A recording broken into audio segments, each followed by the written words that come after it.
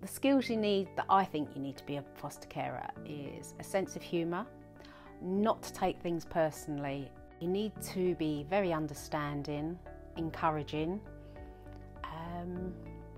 just a normal person, just be you. My name is Michelle and I've been fostering for West Sussex for about 26 years.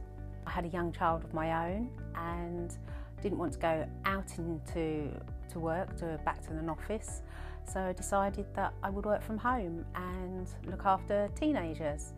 And it worked really well because obviously I could give individual attention to my child during the day, and when my child was abed, the teenager had me to themselves. A lot of them just need a safe place first, somewhere where they can feel safe, secure, someone that's in their corner, will listen to them, fight for them, encourage them.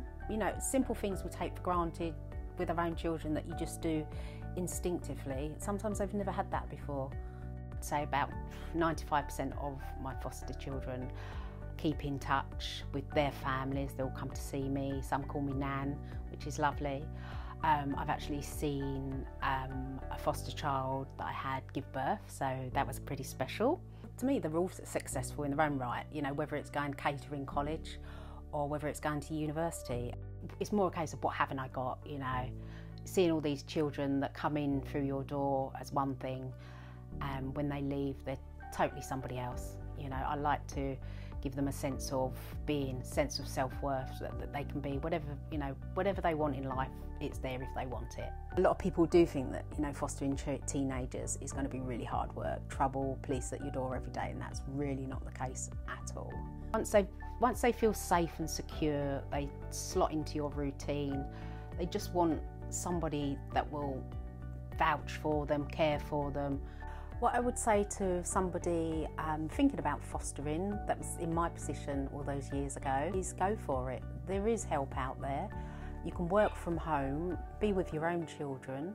I've had lots of support really over the years from West Sussex, lots of training on probably every subject under the sun that you need. There's always help or a training course to go on to. You don't have to be, you know, the standard nuclear family, well off in your own home. You know, there's lots of different families, so lots of different children. That's all they need is a chance, and they just need somebody to be there to know that, you know, they're not going to give up on them. And it's just nice to change lives, and we do as foster carers.